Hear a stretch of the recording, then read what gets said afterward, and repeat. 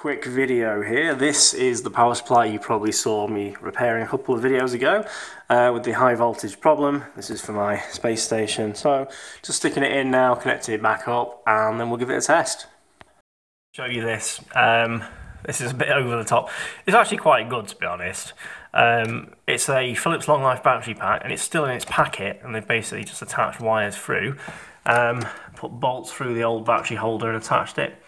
Now that battery looks fairly over the top, but like I say, at least they've isolated it, put it out of the way of the board so it's not going to cause any damage.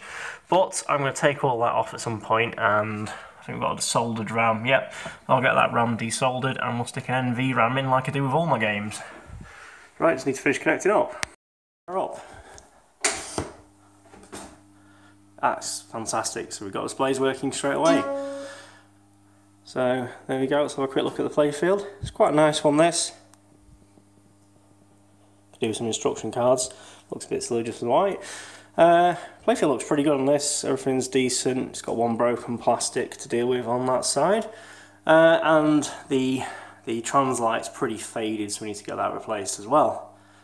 So there you go, there's the space station all working, and I'm going to fire it up and give it a play. Fantastic music on this game.